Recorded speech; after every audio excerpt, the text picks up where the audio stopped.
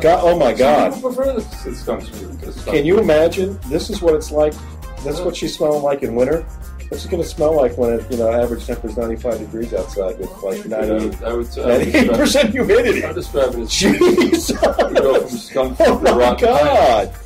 Oh A Jesus! combination of rotten pineapple. Oh, I think I'm making myself.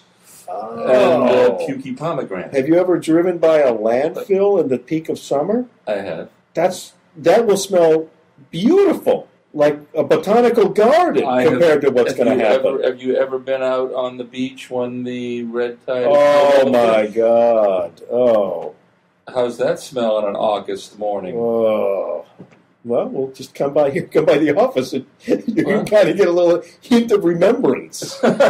In case I'm having trouble remembering what it smells like on August morning. Jesus. I'll come back over here. Just come over here when there's no red tide. Just come over here. Skanky, where are you? Skanky. Where are you? Come, Skanky, Skanky, Skanky. Do that. Oh, Kitty my wants God. some skanky smell. Oh, Jesus.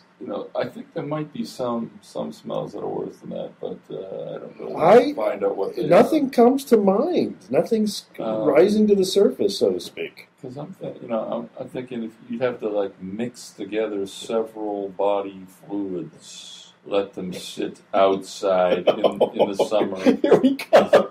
Just let them sit out there for a while in the summer, and then maybe after a week of seepage and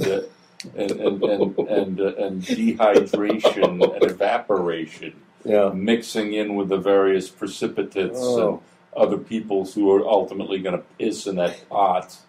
If you mixed it, maybe it would smell similar to this smell, perhaps. Yeah, but that's a lot of work. Want to do the test study to see if they were similar smells. Who would you get? Well, I get a smell over here. I get this other smell that I think might be as skanky. Let's test it. Let's set it off in the middle of the same people that were standing out at the party the other day. See if they move.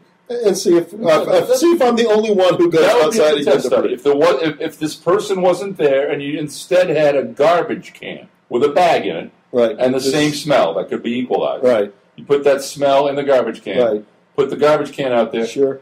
People would immediately say, "Get rid of that garbage can." Right. They would go. They would move it. They would get rid of it. Or better yet, put that not in the garbage can. Put that smell in a fanny pack. Have somebody put that on and have the fanny pack on a table. No. Have that person walk around to the group and just kind of let that kind of swirl around. I don't think anyone would. Well, I want to see if it's not attached to a person, would people act different? If you put the fanny pack on a table, or would people step away from it? Would they say, "Oh, there's something wrong with the food on the table. Oh, it's probably in that fanny pack. Jesus, look at that. It's somebody's fanny." But when it's attached to a person, it's like, it couldn't be a person. It's too bad. It's got to be is the garbage around here? Where's the garbage? It can't be. That can't be coming from a person. It can't be. Ugh.